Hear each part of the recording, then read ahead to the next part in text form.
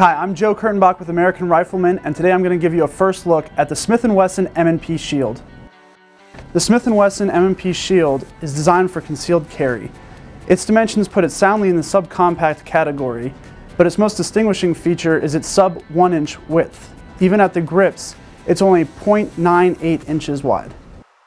The Shield has a 3.1 inch barrel and can be chambered in either 9mm or 40 Smith & Wesson. What this means is you're still getting full-size power out of a very small gun.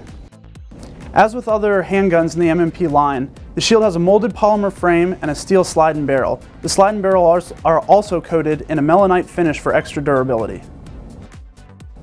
Unlike many subcompact handguns, the M&P Shield retains full controls on a left frame side panel, including magazine release, thumb safety, slide lock, and a takedown lever. The sights on the M&P Shield are of the standard 3-dot variety. An interesting mechanical feature is the sear release lever, which can be accessed by locking the slide to the rear.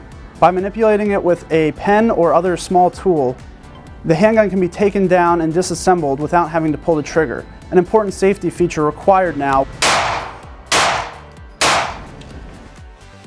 Another new design on the M&P Shield is the trigger.